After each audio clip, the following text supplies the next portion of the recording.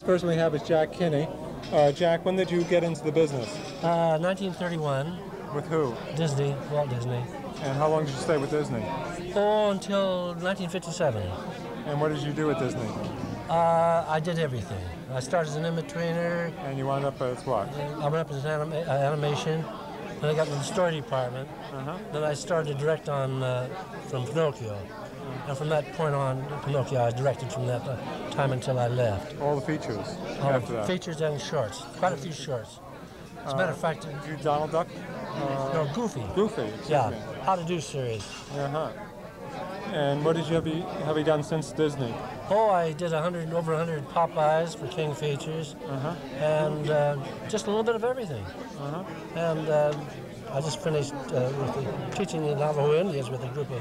Where did you start to teach? With the Navajo Indians and others.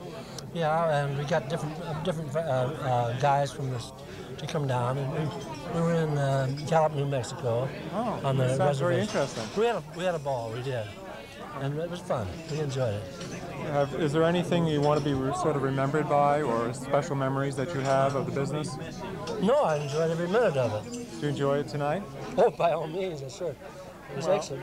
People that you haven't seen for a long time, you know. No. And it was a pleasure, believe me. No. You know, and they had to peel off a few layers of must, you know, to get to the real person underneath. It's pretty hard to do, because we were all, you know, my God, 20, 21 years old when we started in the damn business, you know. Well, you were an oldster when you started then. Huh? You were an old guy when you started, 21. Yeah. Everybody started when they're 17. I started directing when I was about 26, I think, on Pinocchio, that was. And I was on story before that.